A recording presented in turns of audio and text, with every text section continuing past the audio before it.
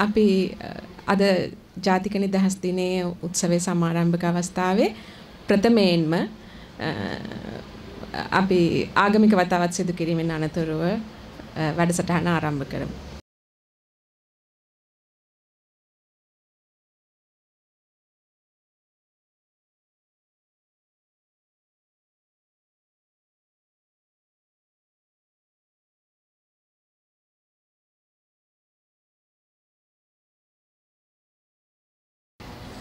නමෝ නමෝ මාතා සියවසට පියවරක් යන තේමාව පෙරදරි කරගත් ශ්‍රී ලංකාවේ 75 වන අභිමානවත් ජාතික නිදහස් දිනය වෙනුවෙන් ඉතාලියේ ශ්‍රී ලංකා තානාපති කාර්යාලය මගින් මෙහෙවන සමරු උත්සවයේ සමාරම්භක අවස්ථාවයි මේ. මෙම අවස්ථාවට වැඩමවා වදාළ ගරුතර මහා සංඝරත්නය හා කතෝලික පූජ්‍ය මාහිමිපාණන් හාම්පියතුමන්ලා නමස්කාර පූර්වක පිළිගනු ලබනවා. එසේම මෙම අවස්ථාවට සහභාගී වූ ඉතාලියේ වෙසෙන ශ්‍රී ලාංකික ඔබ සියලු දෙනාද තානාපති කාර්යාලය වෙනුවෙන් ඉතාමත් ගෞරවයෙන් යුතුව පිළිගනු ලබනවා. න්‍යායානුපත්‍රානුකූලව ප්‍රථමයෙන්ම ශ්‍රී ලංකාවේ අභිමානය රැගත් ජාතික ධජය ඔසවමින් 75 වන ජාතික නිදහස් සමරුව ආරම්භ කිරීමට ඉතාලියේ ශ්‍රී ලංකා තානාපති ගරු ජගත් වල්ලවැත්ත මැතිතුමන්ට ගෞරවයෙන් ආරාධනා කර සිටිමු. එබැවින්ම මගුල් බෙර වාදනයේ සමග ජාතික ගීය ගායනයට සහභාගී වන ලෙස ඔබ සියලු දෙනාට ආරාධනා කර සිටිනවා.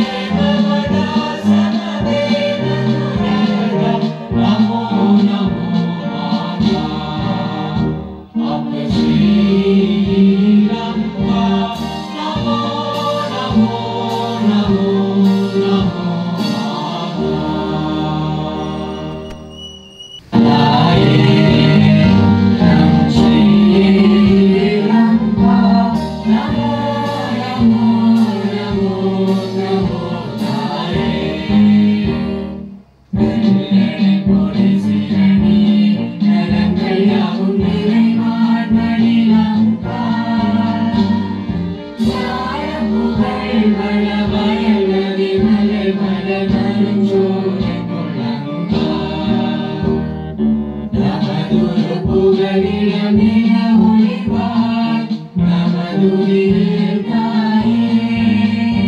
ශ්‍රී ලංකාවේ ස්වාධීනත්වයේ ස්වෛරීභාවයේ භෞමික අඛණ්ඩතාවයේ තිර පැවැත්ම වෙනුවෙන් දිවිපිදූ සියලුම ශ්‍රී ලාංකිකයන් අනුස්මරණය කිරීම සඳහා විනාඩි 2ක නිශ්ශබ්දතාවයක් ආරක්ෂා කරමු.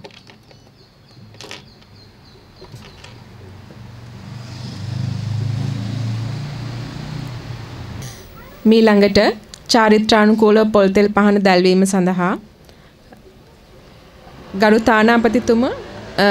තානාපති ජගත් වැල්ලවත්ත මැතිතුමන්ට නියෝජ්‍ය තානාපති රත්නසිංහන් කොහුලරංගන් මැතිතුමන්ට සියම් නිකායේ මල්වතු පාර්ශවයේ ඉතාලියේ ප්‍රධාන සංඝනායක සද්ධර්ම වාගීශ්වර කීර්තිශ්‍රී කේමානන්ද සාමවිනිසුරු සිසිලි බෞද්ධ විහාරස්ථානයේ විහාරාධිපති පූජ්‍යපාද වගේගොඩ සීලානන්ද ස්වාමින් වහන්සේ රෝමේ ශ්‍රී බෝධි විහාරස්ථානයේ විහාරාධිපති ශාස්ත්‍රවේදී පූජ්‍යපාද බණ්ඩිරිප්පුවේ විනීත තිස්ස ස්වාමින් වහන්සේ ජෙනෝවා සම්බුදු විහාරස්ථානයේ විහාරාධිපති ශාස්ත්‍රවේදී පූජ්‍යපාද මහා උත්සව ඥානතිලක ස්වාමින් වහන්සේ මිලානෝ ලංකාරාම විහාරවාසී පඬිත සෙවණගල නන්ද ස්වාමින් වහන්සේ ශාස්ත්‍රපති රාජකීය පඬිත රෝමේ ශාක්‍ය මුනි විහාරස්ථානයේ විහාරාධිපති පූජ්‍යපාද කටුවන සිද්ධාර්ථ ස්වාමින් වහන්සේ රෝමේ ශාක්‍ය මුනි විහාරවාසී ශාස්ත්‍රවේදී පූජ්‍යපාද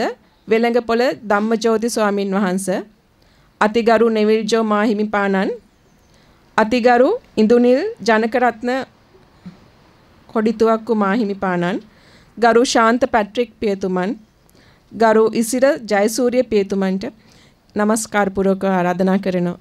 අද දින මෙතන අවස්ථාවට සහභාගී වූ නිසංසලා විජේතුංග මහත්මිය සෙවන් ලංකා ආයතනයේ ක්‍රිස්ටි ෆර්නෑන්ඩෝ මහත්මයා රොහාන් රාජසේකර මහත්මයා සුනිල් ශාන්ත මහත්මයාට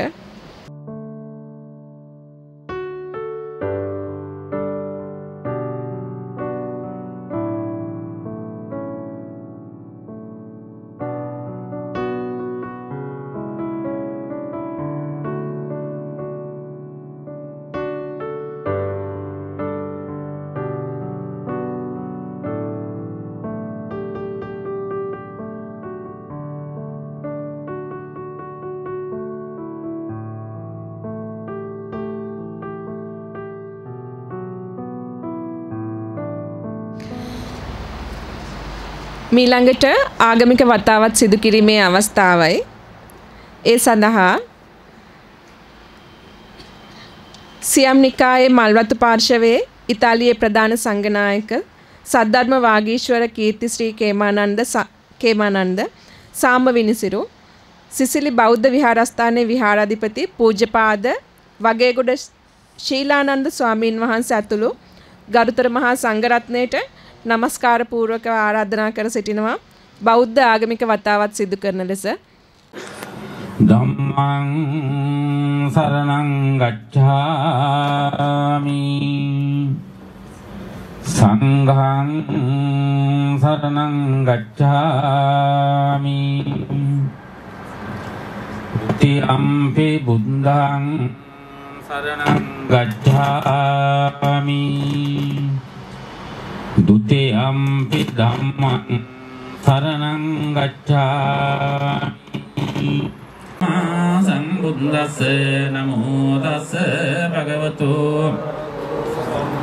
සම්බුද්දස්ස නමෝ තස්ස භගවතු වරහතෝ ඉත්නියමත්ත කුසලේන යන්තං සම්තං පදං සෝතෝ තස්ස පුත්‍රෝනතිමාති සන්තුස්ස කෝචස භරෝච අප්‍රකිච්ඡෝච සල්ලනුකෝත්තේ සම්තිත්‍රයෝච නිපෝච අප්‍රගම්භෝ කුලේසු අනනුදිත්තෝ නච කුද්ධං සමාචරේ කිංචේන විඤ්ඤෝ පරේ උපවදේයං සුදිනෝ ආකේමිනෝ සබ්බේ සත්තා ඔබ පොළවේ ලුණුය.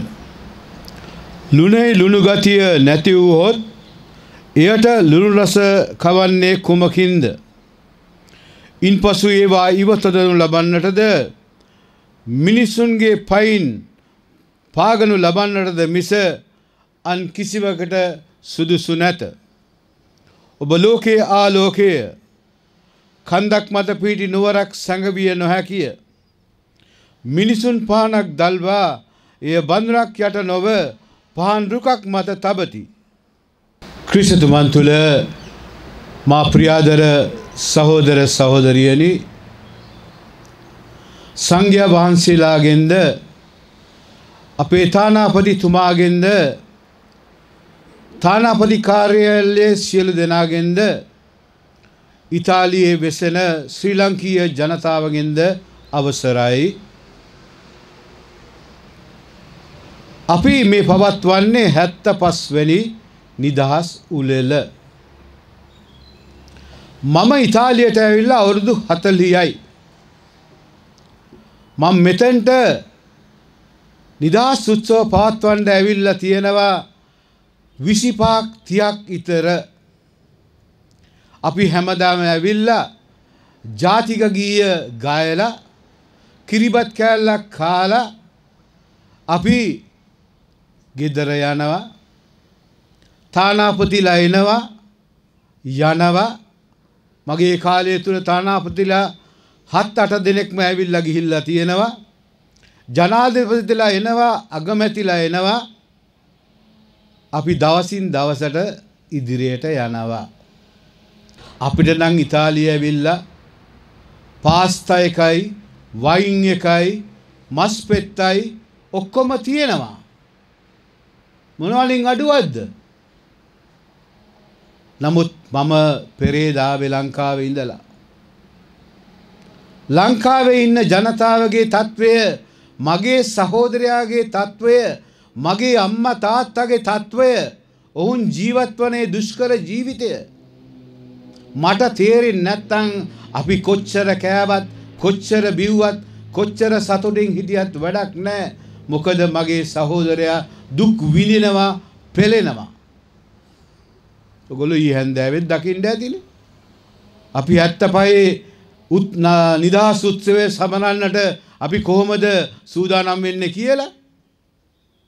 මම හිතන්නේ Facebook එක තියෙන හින්දා හැම කට්ටියම දකිනවා මොනවද වෙන්නේ ගෝල් ෆෙස්ට් එකේ කියලා. ඒ වගේම දකිනවා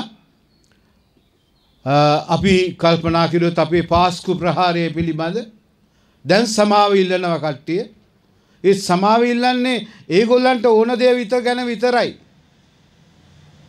සල්ලි ගෙවන්න තිබුණත් නැතුව ගියත් ඒගොල්ලෝ වරද පිළිගන්නේ නැහැ. ඕක තමයි වෙලා තියෙන්නේ අපේ මේ 75ක් වසර තුල මේ දීර්ඝ ගමනට. අපි තවත් අවුරුදු 75ක් නිදහස් සමරයි, දේශනා කරයි, නායකයෝ එයි. නමුත් ක්‍රියාදාමයේ වෙනසක් තිබුණ නැත්තම්, ඒ කියන්නේ සිස්ටම් චේන්ජ් එකක් තිබුණ නැත්තම් මං හිතන්නේ ලංකාවට වැඩිකල් දුරදිග යන්න හම්බෙන්නේ නැහැ. ඒක ජීවත් වන අපට ළඟදීම දැනගන්න පුළුවන් වෙනවා. ජාත්‍යන්තරයේ ඈත් වෙද්දී අපේ නායකයෝ ඒගොල්ලන්ට ඕන දේ තමන්ගේ බලයෙන්, ජනතා බලයෙන් නෙමෙයි, ජනතා බලය අයින් කරලා ඉවරයි. දැන් ජනතා බලයක් නැහැ. දැන් තියෙන්නේ 135 දෙනෙක්ගේ ජනතාවගෙන් පිට ආපු ජනාධිපතිගෙනගේ බලය විතරයි. දැන් නම් ඒ දෙගොල්ලන එක්ක අහුවෙලා. දැන් කොළඹින් ඉල්ලන්නේ, අලියාගෙන් ඉල්ලන්නේ පොට්ටුවක්. ඊයේ පත්තරේ බලන්න. ඒගොල්ලන් දැන් අලිත් නැහැ, පොට්ටුත් නැහැ. දැන් ඔක්කොම නිදහස් වෙලා පාර්ලිමේන්තුවට රින්ගන්න බලන්නේ. මෙන්න මේක ඒගොල්ලන්ට නිදහස් තියෙනවා. ඒගොල්ලන්ට නිදහස් තියෙන ඕන විදියට ඒගොල්ලන්ට. නමුත් මේ අහිංසක මිනිස්සුන්ට, දුගී දුප්පත් ජනතාවට තමයි නිදහස් නැත්තේ. අඩුම ගාන ගිහිල්ලා කොඩියක් උස්සගෙන ඉන්න, කළු කොඩියක් හරි. මොකද දැන් සිංහ කොඩි ඉස්සෙන්නේ නැහැ වැඩි. දැන් එක්කේ ඉස්සෙන්නේ සුදු කොඩිය නැත්නම් කළු කොඩිය. මං දැක්ක ඊයේ හොඳට මේ Facebook එකේ තියෙනවා අර අවුරුදු පතා කොඩි විකුණන කොල්ලෝ දෙන්නෙක් කියනවා, අනේ මහත්තයෝ මේ පාර තාම අපි දවස් දෙකක් මේ මුළු කොළඹ ඇවිදලා අපිට පුළුවන් වුණේ කොඩි 2යි විකුණන්න.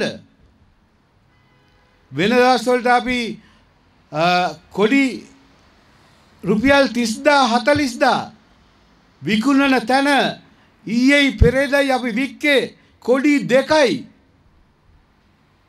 ඔන්න වෙනස. ඉතින් අපි ප්‍රියාදර සහෝදර සහෝදරියෝනි අපි උත්සාහ කරන්න ඕන ලෝකේ ආලෝකය වෙන්න. ඔබට පුළුවන් විදියට ඔයගොල්ලෝ සත්‍යයට ඔළුව නමන්න. බොරුවට නෙමෙයි, හොරකමට නෙමෙයි, වංචාවට නෙමෙයි. කොන්ද තියාගෙන සත්‍ය වෙනුවෙන් කතා කරන්න, පක්ෂය වෙනුවෙන් නෙමෙයි. පක්ෂය මොකක්ද උනත් අපේ නම් පක්ෂය පූජක පක්ෂය.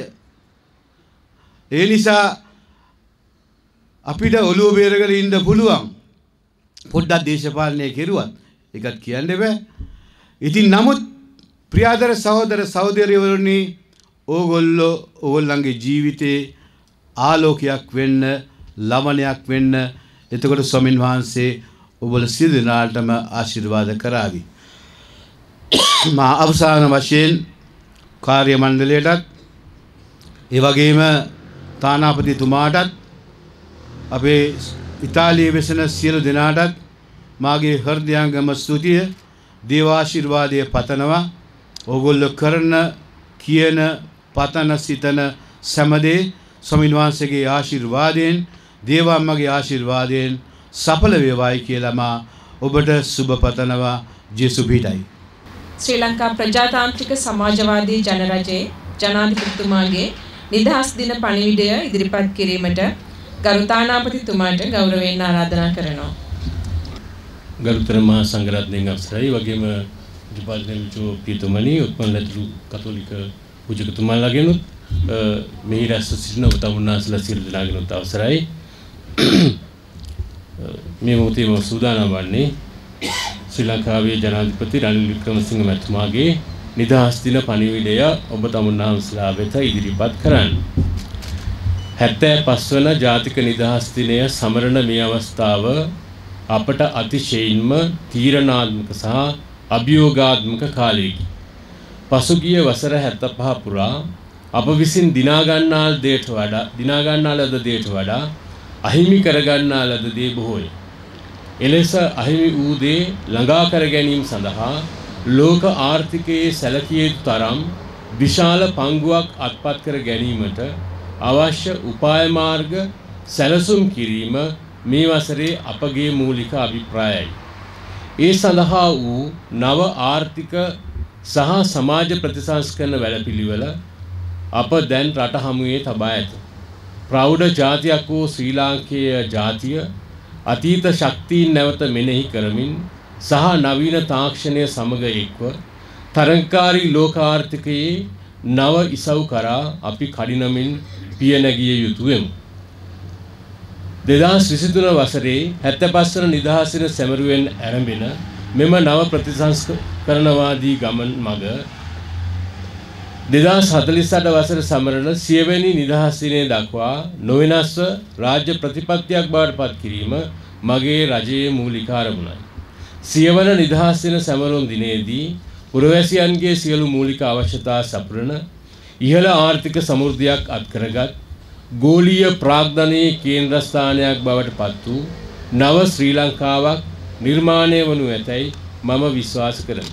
ඒ උදෙසා අද ගත යුතු පියවර නොබියව ගන්නා බව ප්‍රකාශ කරමි. ඔබගේ විශ්වාසයේ ආශිර්වාදයක් ඒ සඳහා මම බලාපොරොත්තු වෙමි. නොබැඳි නමුත් තීරක බලයක් ඇති නොසැලෙන දේශගුණික විපර්යාසයන්ට විසඳුම් සෙවීම වැනි තිරසාර අභිලාෂයන් සහිත නව විදේශ ප්‍රතිපත්තියක් අපි දැන් ක්‍රියාත්මක කරමින් සිටිමු. ලෝකයේ සියලු ජාතීන් සමග එකමුතුව කටයුතු කළ හැකි ශ්‍රී ලාංකිකයන් ලෙස නව වෙළඳ ගිවිසුම් කෙරෙහි ද අප නැමුරු වෙමින් සිටිමු. ලෝක පුරා වාසය කරන ශ්‍රී ලාංකික ජනතාව අපේ රටේ උන්නතිය උදෙසා ලබා දෙන දායකත්වය මම කෘතඥ පූර්වකව සිහිපත් කරමි.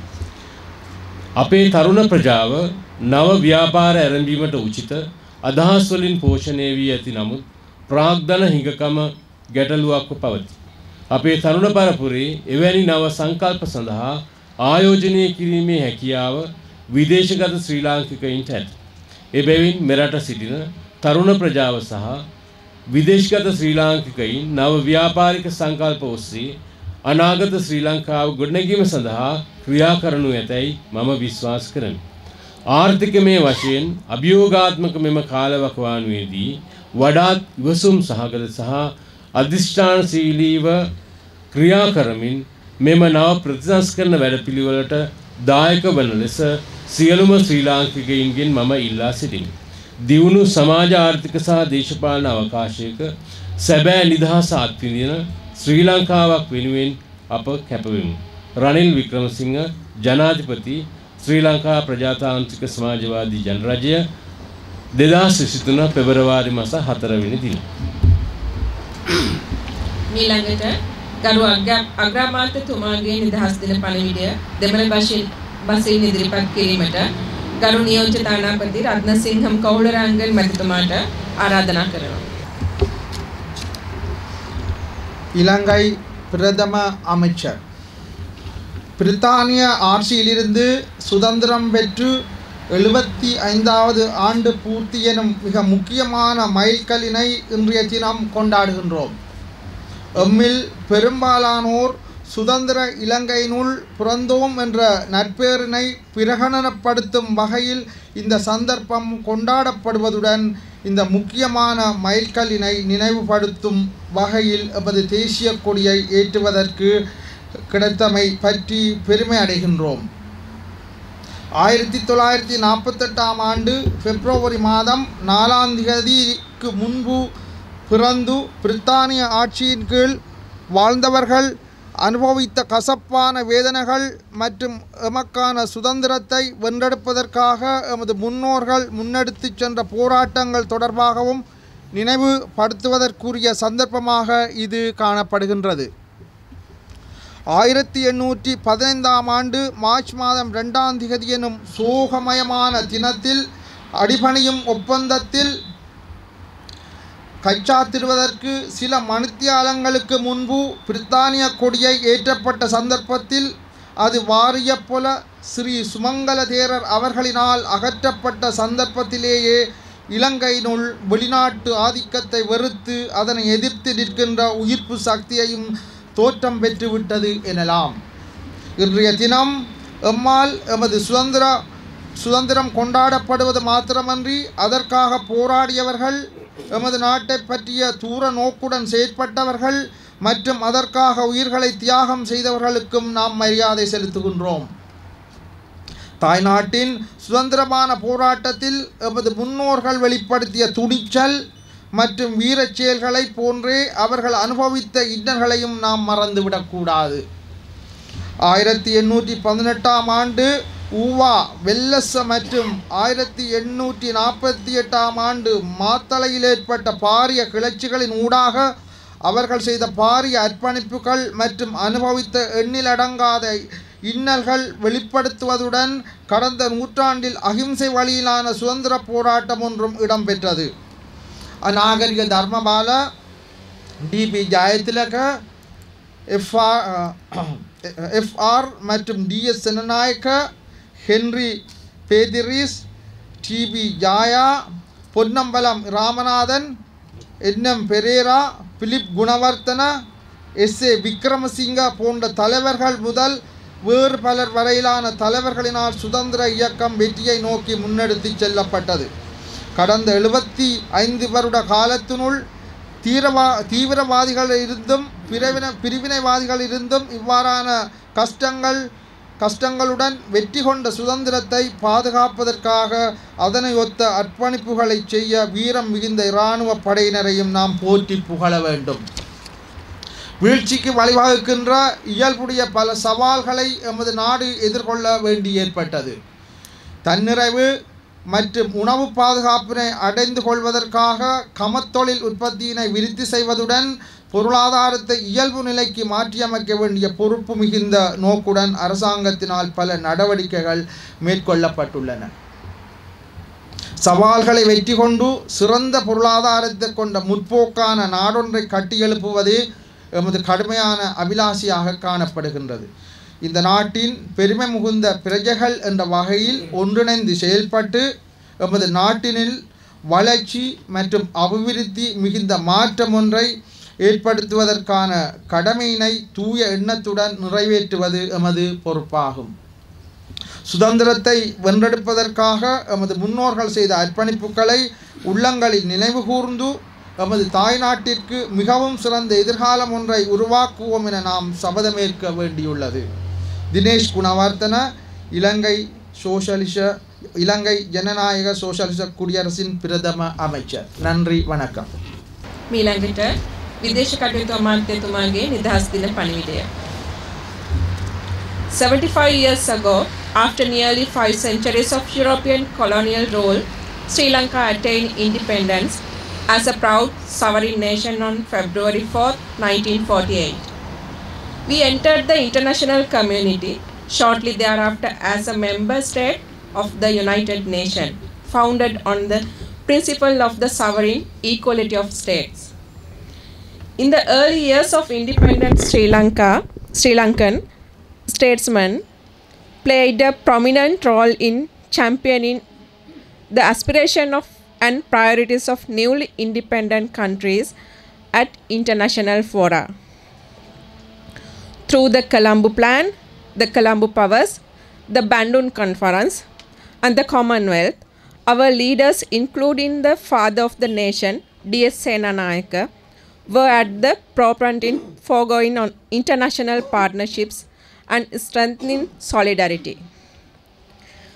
Under the leadership of the world's first female Prime Minister, Sirimao Bandaranaike, Sri Lanka rose to the forefront of the non-aligned movement, where it stood together with other newly independent developing nations in Asia and Africa in support of self-determination, equality, and justice and international affairs. Through the provision of universal health care and free education, we have achieved important progress in enhancing literacy, quality of life, and well-being of our people during the past 75 years.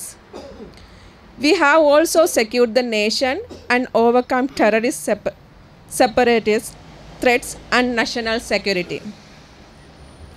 Nonetheless, we must consider realistically what we may have accomplished better. We have much to achieve in the realm of nation building, reconciliation, creating national unity through a single Sri Lankan identity, and constructing a resilient, sustainable, export-oriented economy.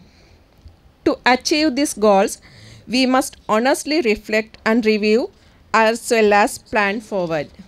Today, Sri Lankans stand together in a united effort to face unprecedented social and economic challenges through strength, democratic government, reconciliation, economic stabilization, and growth.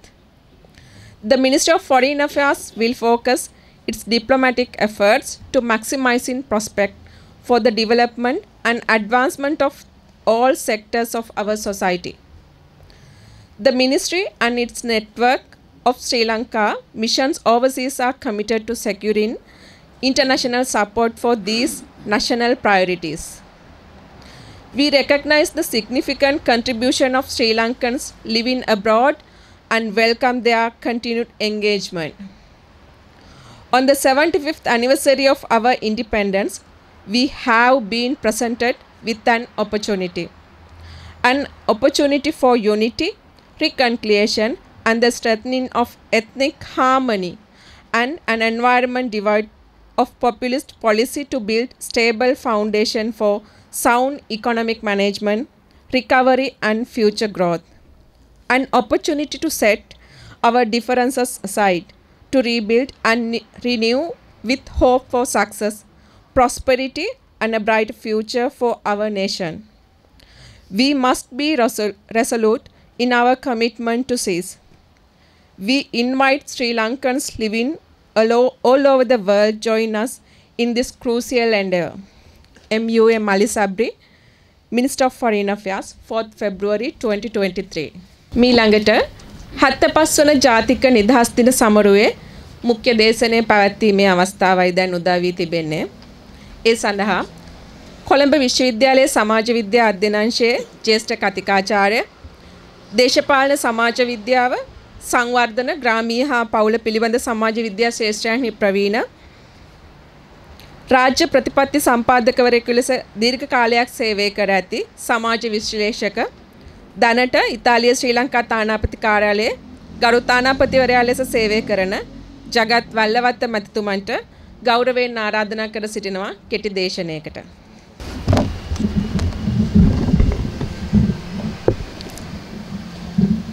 Siyam නිකායේ මල්වතු පාර්ශවයේ ඉතාලියේ ප්‍රධාන සංඝනායක සද්ධර්ම මාගීශ්වර කීර්තිශ්‍රී කේමානන්ද සාමවින්සිරු කටානියා බෞද්ධ විහාරයේ විහාරාධිපති පූජ්‍ය වගේගොඩ සීලානන්ද ස්වාමින් වහන්සේ ශ්‍රෝමයේ ශ්‍රී බෝධි විහාරස්ථානයේ විහාරාධිපති ශාස්ත්‍රවේදී පූජ්‍යපාද බණිරිපුවේ විනීත තිස්ස ස්වාමින් වහන්සේ ජෙනෝවා සම්බුදු විහාරයේ විහාරස්ථානයේ විහාරාධිපති ශාස්ත්‍රවේදී පූජ්‍යපාද මහා උත්සව ඥානතිලක ස්වාමින් වහන්සේ ඒ වගේම මිලානෝ ලංකාරාම විහාරවාසී පඬිත සෙවණකල නන්ද ස්වාමින් වහන්සේ ශාස්ත්‍රපති රංජිත් රාජකීය පඬිත රෝමේ ශාක්‍යමුනි විහාරස්ථානයේ විහාරාධිපති පූජ්‍යපාද කටුවන සිද්ධාර්ථ ස්වාමින් වහන්සේ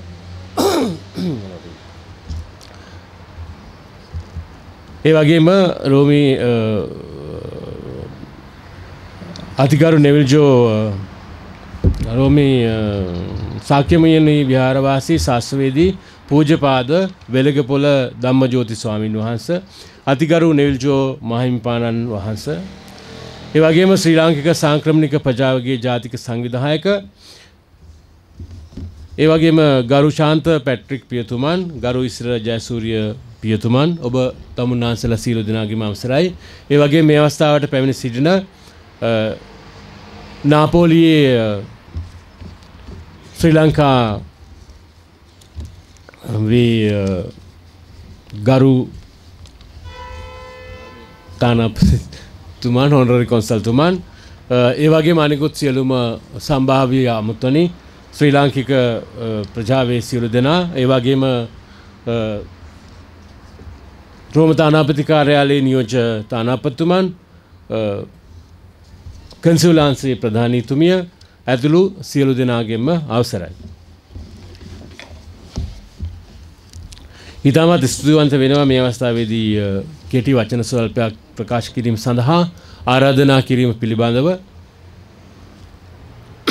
ටිකක් මේ හීතලේ හිටියේ. ගරු නෙවිල්ජෝ පියතුමා පොඩ උණුසුම් කරලා ගත්තා. එම්බිරිසාවකුත් මේ දවස්වල තිබුණා ඒකත් හොඳ වෙයි දන්නේ. ගරු ස්වාමීන් වහන්සේ ගරු නෙවිල්ජෝ පියතුමනි මම හිතන්නේ ඔබ වහන්සේ කිව්වා වගේ ජනාධිපතිවරු ආණ්ඩු පක්ෂ මාරු වුණා තානාපතිවරු ආවා ගියා අවුරුදු 75ක නිදහස් සමරන මොහොතේ අපි යම්කිසි අර්බුදයක අභියෝගයකට මුහුණ සිටින බව වහන්සේ ප්‍රකාශ කළා. එය රහසක් නෙවෙයි. අතිගරු ජනාධිපතිතුමාගේ පණිවිඩයේ අනිකුත් සියලු පණිවිඩවලත් මේ බව සඳහන් වෙනවා. විශේෂයෙන්ම ජනාධිපතිතුමා සඳහන් කර තිබෙනවා අප විසින් මේ 75 වසර තුල උපයාගත් දේට වඩා අහිමි වූ දේ වැඩි කියලා. මම කියන්නට කැමතියි අපි මේ තත්වය පිළිබඳව දකින්නේ කල්පනා කරන්නේ එක පැත්තකින් මෑත කාලීන ඉතිහාසයේ ඇතිවෙච්ච යම් යම් තත්වයන් පදනම් කරගෙන. මම කියන්න කැමතියි විශ්වවිද්‍යාල ආචාර්යවරයෙක් විදියට මේ පිළිබඳව බොහෝ උනන්දු සහගත කෙනෙක් විදියට ඒ වගේම මව්බිමට ආදරය කරන කෙනෙක් විදියට මම කල්පනා කරන ආකාරයට මේ අර්බුදය පටන් ගන්න ඇතරම මීට බොහෝ කලකට පෙර නැත්නම් අවම වශයෙන් අවුරුදු 473කට ඉස්සෙල්ලා 1505 දී පෘතුගීසීන් ලංකාවට එන පළවෙනි වතාවට ඉන්පස්සේ 1796 දී බ්‍රිතාන්‍ය ජාතීන් ලංකාවට එනවා 1815 ඉඳලා අවුරුදු 150කට ආසන්න ප්‍රමාණයක් බ්‍රිතාන්‍යයින් ශ්‍රී ලංකාව යටත් දේශයක් වශයෙන් පවත්වාගෙන යනවා. මේනුත් මේ සමස්ත ක්‍රියාදාමයේම ගත්තයන් පස්සේ අපි දන්නවා ඒ දක්වා ලංකාව ස්වයං පෝෂිතව හෝ සමෘද්ධිමත්ව හෝ තිබුණා. පළවෙනි සිස්ටම් චේන්ජ් එක වෙන්නේ මේ යටත් විජිතවාදී පැමිණීමත් එක්ක. ඒ සිස්ටම් චේන්ජ් එක තමයි අපේ ආර්ථිකය ස්වශක්තියෙන් පවත්වාගෙන ගිය ආර්ථිකය යටත් විජිත ක්‍රියාදාමයත් එක්ක ලෝක ආර්ථිකයට ගැසීමේ පළවෙනි පියවර ආරම්භ වෙනවා. ඒ නිසා දිගින් දිගටම අපට සිද්ධ වෙනවා මූල්‍ය ආර්ථිකයක් අනුව හැඩගැහෙන්න. ඒ වගේ මේ ආර්ථිකය ඇතුළත බ්‍රිතාන්‍ය පරිපාලකයන් අනුගමනය කරපු ක්‍රියාදාමය තමයි අපේ කෘෂිකර්මය, දේශීය ආර්ථිකය නගා සිටවීම වෙනුවට අපට අවශ්‍ය පාරිභෝගික ද්‍රව්‍ය තමන්ගේ අනිකුත් යටත් විජිත වලින් ගෙනල්ලා අපට දුන්නා. ඒ නිසා අපි පුරුදු වුණා වවා හදාගෙන කනවා වෙනුවට කඩෙන් මිලට අරගෙන කන්න, අපි උපයන දේ විකුණන්න. මේ ක්‍රමය යටත් විජිත කාලය පුරාම පවතිනවා. 1930 පමණ වෙනකොට රටේ උතුරු මැද පළාතේ බ්ලැක් ඩෙත් එක කියලා කිව්වා. මැලේරියා වසංගතය හැදෙනවා. මේන් 100 ගණන් මරණයටපත් වෙන්න ගන්නවා. එවිට තමයි බ්‍රිතාන්‍ය පාලකයින්ට මතක් වෙන්නේ ලංකාවට ග්‍රාමීය ප්‍රදේශයක් ඒ වගේම පර්යන්ත ප්‍රදේශයන් රැසක් තිබෙන බව. ඒ නිසා එතෙන් පටන් ඔවුන් සුබ සාධනමය කටයුතු ආර්ථික ප්‍රතිපත්ති ලංකාවට හඳුන්වා දෙනවා. නිදහස ලැබීමෙනුත් පස්සේ අප කළේ මේ සුබ සාධන ප්‍රතිපත්තිය දිගටම පවත්වාගෙන ගිය එක. ඒක තමයි නිදහස් ආර්ථිකයේ නිදහස් ලංකාවේ අපේ සිස්ටම් එක උනේ. නැත්නම් අපේ ප්‍රතිපත්තිය උනේ.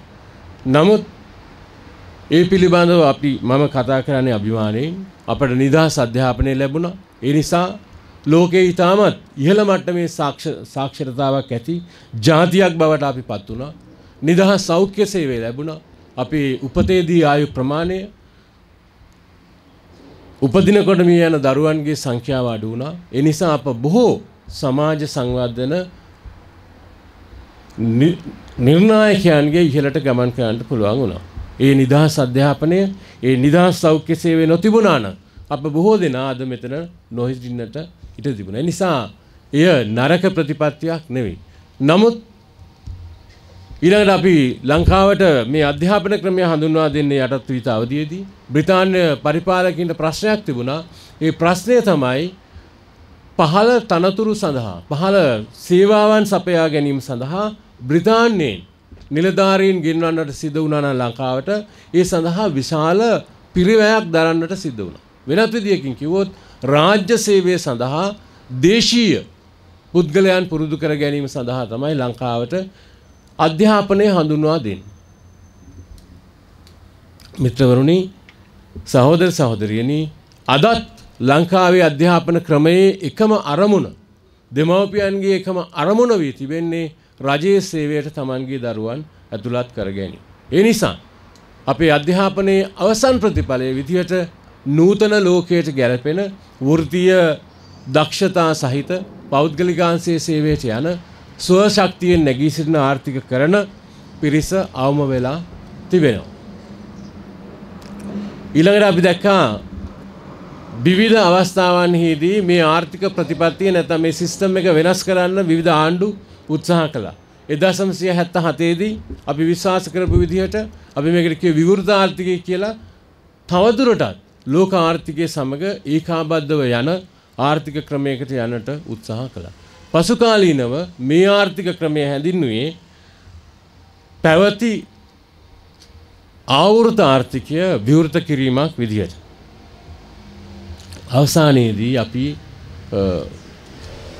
ලෝකයෙන් ණය අරගෙන, ජාත්‍යන්තරයෙන් ණය අරගෙන සුබ සාධනය පවත්වාගෙන ගියා. බොහෝ දේවල් කරන්න උත්සාහ කළා.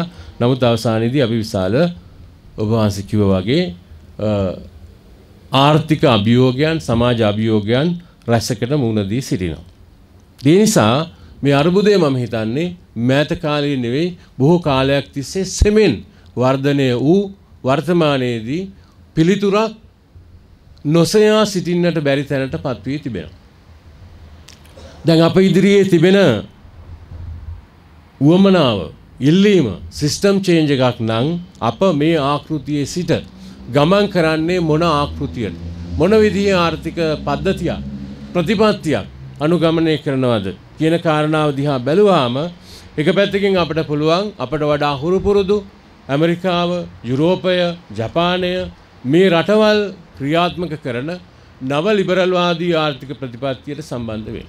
අද ඊනුත් එහා ගිහිල්ලා පශ්චාත් නූතනවාදී එසේත් නැත්නම් ගෝලීය ආර්ථික ක්‍රමයේ සමග ඒකාබද්ධ වෙන්න. ලෝකයේ විශාලම බලපෑම සමස්ත ලෝකයටම තිබෙන්නේ මේ සඳහා. එසේ නැත්නම් අප ඉස්සරහ තිබෙනවා චීන ආකෘතිය. චීනය විසින්ම මේ ආර්ථික ආකෘතිය හඳුන්වන්නේ සමාජවාදී වෙළඳපළ ආර්ථික ක්‍රමයක් කියලා. මේක එක ක්‍රමයක්. අනික් පැත්තෙන් තිබෙනවා උතුරු කොරියාව වැනි රටවල් ස්වල්පයක් පාවිච්චි කරන සම්පූර්ණයෙන්ම වසා දමන ලද එසේත් නැතිනම් රජය විසින් සියල්ල පාලනය කරනු ලබන ආර්ථික ක්‍රමයක් සිස්ටම් එක.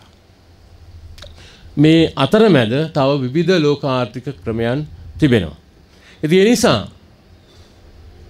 අතිගරු ජනාධිපතිතුමාගේ නිදහස් දින පණිවිඩය හොඳින් තේරුම් ගත්තොත් එහිලා එතුමන් සඳහන් කරනවා ලංකාවේ 100 වෙනි නිදහස් දිනය වන විට ලංකාව කොතනට ගමන් කළ යුතුද කියන කාරණාව. ඉන් අදහස් කරන්නේ දීර්ඝකාලීනව අප නව ලිබරල්වාදී ආර්ථික ක්‍රමයක් ප්‍රවේශයක් ඔස්සේ ගමන් කරනවා කියන එක.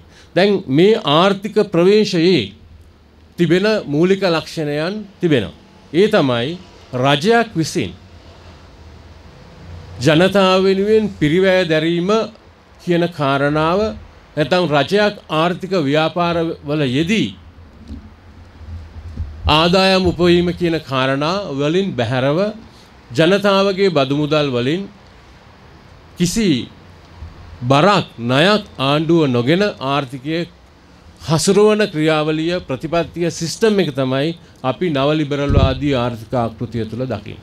දැන් එය කරා ලංකාව ළඟා වෙමින් තිබෙනවා. ඒ නිසා අප දන්නවා විශ්වවිද්‍යාල ආචාර්යවරු බොහෝ දෙනා මේ වැටුප් වලින් බදු අය කිරීම පිළිබඳ විශාල උද්ඝෝෂණයක් මතවාදයක් නිර්මාණය කළ තිබෙනවා. නමුත් අප තෝරා ගන්නා ආර්ථික ආකෘතියත් එක්ක මේවාට අනිවාර්යයෙන් මුහුණ දෙන්නට සිදුවෙන බවද මතක තබා ගත යුතුයි. අපි ගත්තොත් මම දන්නා තරමින් ස්විට්සර්ලන්තය උපයන මුදලින් 33%කට වඩා බදු මුදල් ගෙවනවා. ඉතාලිය, ඇමරිකාව මේ හැම රටකම විශාල වශයෙන් බදු ගෙවනවා. නමුත් ප්‍රශ්නය වී තිබෙන්නේ අපට හුරුව තිබූ ආර්ථික ප්‍රතිපත්තියෙන් සිස්ටම් එකකින් මෙතනට එන්න අපට හරි අමාරුයි. ඒක තමයි ඇත්ත ප්‍රශ්නය. ඒ නිසා මම හිතන්නේ රජයක් ඉදිරියේ වගේම ජනතාවක් ඉදිරියේ ඔබ අප තමුන්නාසලා සියලු දෙනා ඉදිරියේ තිබෙනවා අප විසින් තෝරා ගන්න අලුත් සිස්ටම් එක මොකක්ද? අලුත් ක්‍රමවේදය මොකක්ද? ආර්ථික ප්‍රතිපත්තිය මොකක්ද කියන කාරණා. එය ඔළුව කැක්කුමට කොට්ටමාරු කරනවා වගේ පක්ෂ වෙනස් කිරීමෙන් ආණ්ඩු වෙනස් කිරීමෙන් තානාපතිවරු හෝ ජනාධිපතිවරු වෙනස් වීමෙන් කළ හැකිද? එසේ නැතිනම් එය කිසිම ගොනුවකට ආර්ථික දිශාවකට යොමු නොවන තැනකට යනවද? ඒ නිසා තමයි අපි මුණ දී සිටින බොහෝ අර්බුද වලට මුණ දී සිටින්නේ. IMF එකෙන් ණය ගන්න ගියාම කියන ඔබ මේ දේවල් කරන්න. ඇයි? අප ඒ ආර්ථික ක්‍රියාවලියේ මූලික සිද්ධාන්ත සම්පූර්ණ කර නොතිබෙන නිසා. ඒවා සම්පූර්ණ කරන විට නැවතත් ඔබ වහන්සේ කිව්වා වගේ සිංහ කොඩි වෙනුවට කළු කොඩි දාන්න සුදු කොඩි දාන්න ඕනි කියන එක කියනවා. නමුත් මම කියන්නේ අප මේ වෙනුවට තෝරා ගන්නා දේ පිළිබඳ අපට නිසි අවබෝධයක් නැහැ. ඒ නිසා අප ඉදිරියේ මේ මොහොතේ ඇති ප්‍රධාන අභියෝගය තමයි අප විසින් තෝරා ගන්නා ආකෘතිය නිසි පරිදි තෝරා ගැනීම. ඒ ආකෘතියේ ඇති මූලික කොන්දේසීන්ට එක්ව කටයුතු කිරීම. මම දන්නා පරිදි විශ්වවිද්‍යාල ආචාර්යවරයෙක් විදියට වෙන අපට කිසිදු විසඳුමක් නැහැ. අප කරන්නේ අප මුණ දෙන්නේ මේ අර්බුදයෙන් අර්බුදයට යන එක විතරයි. මම තාවකාලිකවත් ඔබ තමුන්නාන්සලා දීර්ඝකාලීනවත් ඉතාලියේ වෙසෙනවා, ලෝකයේ බොහෝ රටවල් වල ශ්‍රී ලාංකිකයින් වෙසෙනවා. ඔවුන්ටත් එක හා සමාන කැක්කුමක් එක අම්මගෙන් කිරි බීපු දරුවෝ වගේ තමන්ගේ රට ගැන මව් පොළව ගැන තිබෙනවා. මට ඔබට සියලු දෙනාටම එසේමයි අපේ වේදනා සමහර වෙලාවට මේ භූමිය දුෂ්කරතාවට පත්වීම නිසා ඇති වෙන වේදනා.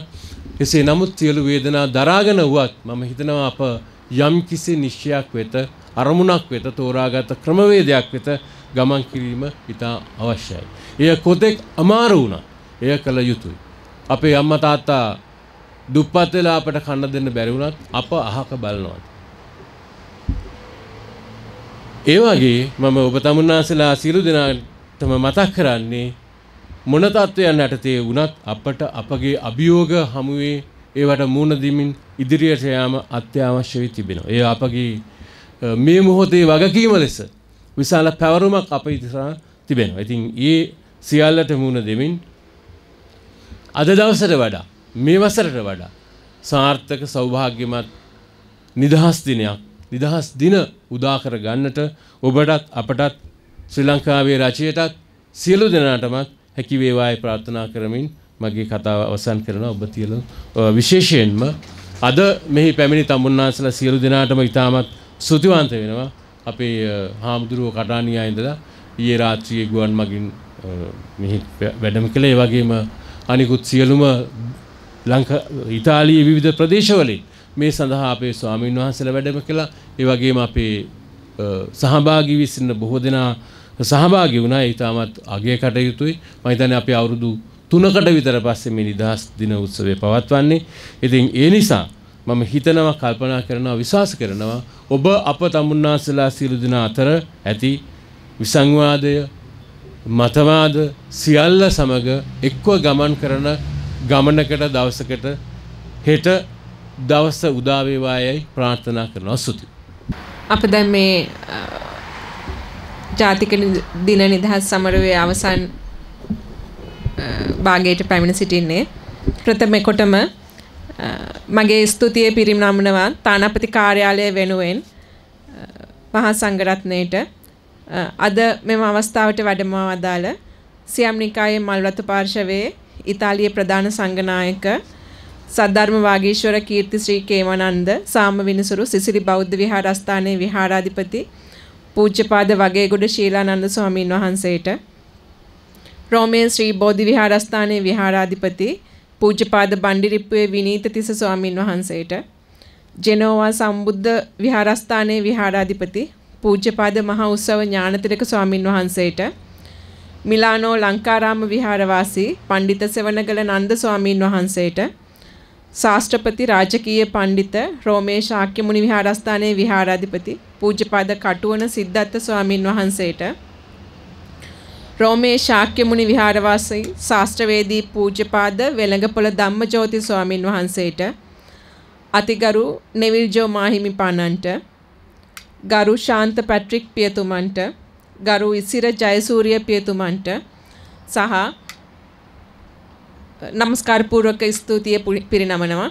ඒ වගේම අද දිනය සාර්ථක වන්නේ නැහැ ශ්‍රී ලාංකික ඔබ අප මෙතනට නොපෙනීමේ නම්. ඒ නිසා අපගේ ගෞරවය තානාපති කාර්යාලය වෙනුවෙන් ඔබ සියලු දෙනාට පිරිනමනවා. ඒ වගේම මෙම අවස්ථාවට අපිට විවිධ ආකාරයෙන් සහයෝගයන් රාශියක් ලැබුණා.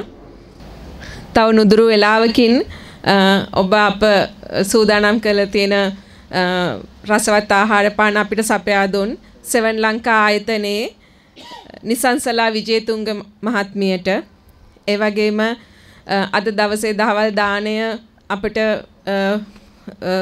ලබා දුන් ක්‍රිස්ටි ෆර්නෑන්ඩු මහත්මයාට ඒ වගේම රෝ ටීවී ආයතනයේ රොහාන් රාජසේකර මහත්මයාට නාපෝලි සිට පැමිණි සුනිල් ශාන්ත මහත්මයාට අපගේ විශේෂ ගෞරවය ස්තුතිය පිරිනමනවා. ඒ වගේම මේ අවස්ථාවට අපිට ඉතාලියේ ආරක්ෂක අංශයේ සහයෝගය ලැබුණා. ඒ අයටත් අපගේ ස්තුතිය පිරිනමනවා. ඒ වගේම විශේෂයෙන්ම නාපෝලි ඔනරරි කොන්සල් මෙතෙන්ට පැමිණ සිටිනවා. අපගේ විශේෂ ස්තුතිය එතුමාටත් පුද කර සිටිනවා. ඒ වගේම ඔබගේ සහයෝගය සහ ඔබගේ සහභාගීත්වය අපිට විශාල ගෞරවයක්. ඒක නිසා අපි ඔබ සියලු දෙනාට ස්තුතිවන්ත වෙනවා. ඒ ආකාරයෙන් අපි අද දවසේ කටයුතු සමාප්ත කරනවා. තව අපි පොඩි සංග්‍රහයක් ලාස්ති කරලා තියෙනවා. තානාපති කාර්යාලයේ නිලධාරීන් ඔබව ඒ අවශ්‍ය ස්ථානයන්ට යොමු කරයි. ඒ භුක්ති විඳලා සතුටින් අද දවස ගත කරන අපිත් එක්ක එකතු වුණාට බොහොමත්ම ස්තුතියි.